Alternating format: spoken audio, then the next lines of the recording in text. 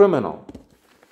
Well, yes, Criminal. This is a criminal movie, in the sense that it's bad. Only 36 Metascore, which means people who know better than him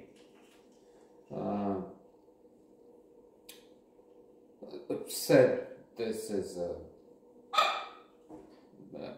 no-go area. It's in the red traffic light system. That's we should always do before watching a movie. Go to IMDb and look at red, stop, yellow, pay attention, be careful, and then green. Oh, okay. You can have. I've had yesterday 100 in voyage to Italy, journey to Italy. I'm sorry. Which means perfect. Neck to sultan. But this time, I mean, and it's a pity because we have Kevin Costner, No Field of Dreams or Dances with Wolves here. Ryan Reynolds, also a charming, very talented actor.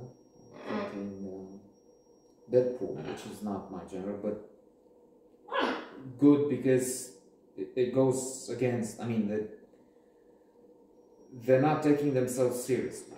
Superman, Avengers, yes. Myriad movies and characters coming out of that Marvel universe.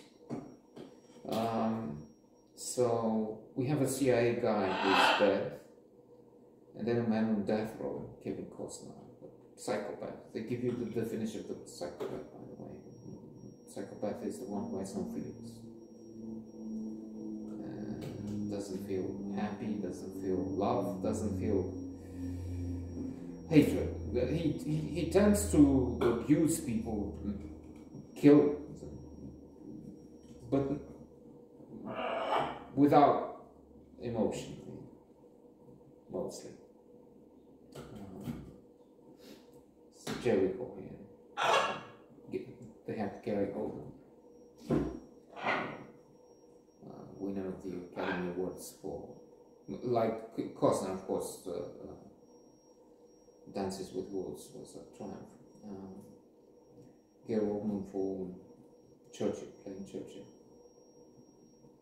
And he would have deserved another one for Mank, if you ask me, at least tied with Hopkins. But Mank was the best movie for me in that year. Well, again, at least with tie. Only this one, to conclude, is not Mank. It's more like manquer. French, to miss. Il faut le manquer. You have to miss it. This one. Criminal movie.